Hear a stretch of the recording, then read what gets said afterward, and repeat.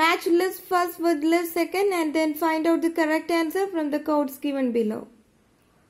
Cultural diversity. D.P. Mukherjee. Social justice. B.R. Ambedkar. Purity and pollution. L. Dumont. Freedom movement. A.R. Desai. Once more. Cultural diversity. D.P. Mukherjee. Social justice. B.R. Ambedkar. Purity and pollution. L. Dumont. Freedom movement. A.R. Desai. Assertion. Graduates will be increasingly expected to return periodically to tertiary education institutions to acquire, learn and use knowledge and skills needed throughout their professional lives.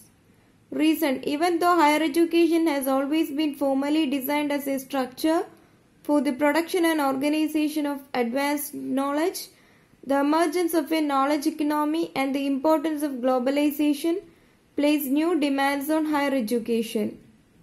Find out the correct answer from the codes given below.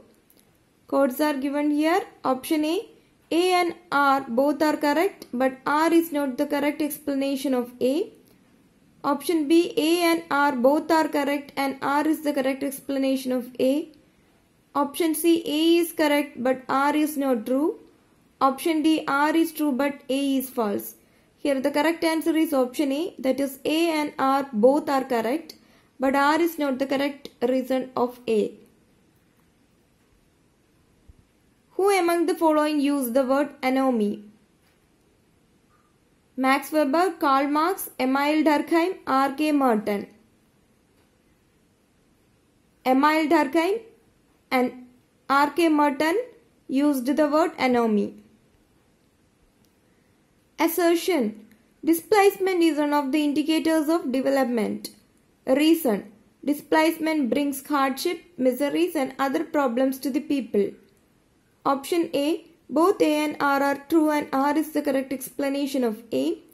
Option B. Both A and R are true but R is not the correct explanation of A. Option C. A is true but R is false. Option D. A is false but R is true.